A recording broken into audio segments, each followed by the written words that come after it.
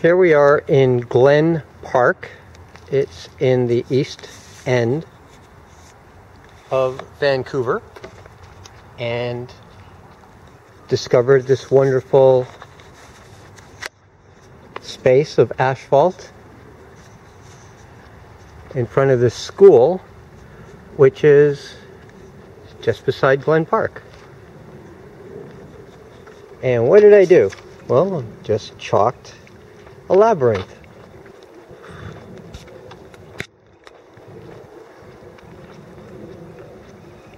Yay! Of course, labyrinths within labyrinths, which is something that I do. And here we are, Labyrinths.ca. It's the website. Yeah, you like that, huh? Well, I like it. Of course, here we are, a three-armed labyrinth. So that's something I like to do now, is include the seed patterns so people can actually see how they may seed their own labyrinths, and within a few seconds, if they're quick, they can catch on to it and learn how to make a labyrinth. You know, labyrinth within labyrinth. Little swirl there.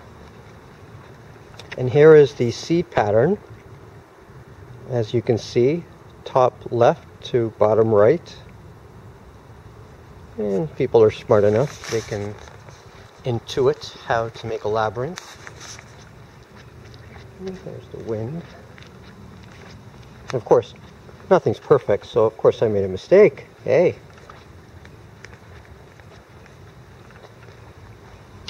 Yeah, it's fun. Oh, I forgot to put something in there. I should put something in there.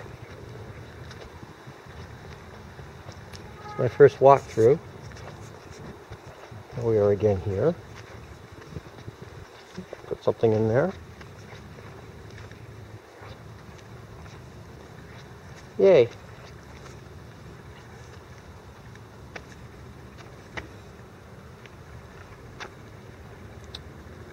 And this is the Glen Park Chalk Labyrinth here, Friday, July 22nd, 2016, here in Glen Park, East End, Vancouver, close to Clark and 20th, something like that. Clark and 20th is where I stayed when I was here back in 1996. So I visited the neighborhood today again after Friday prayers.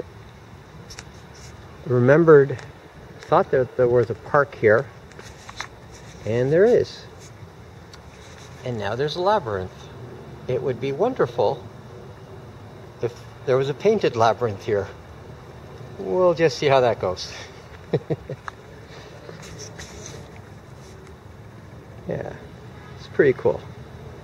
This was fun.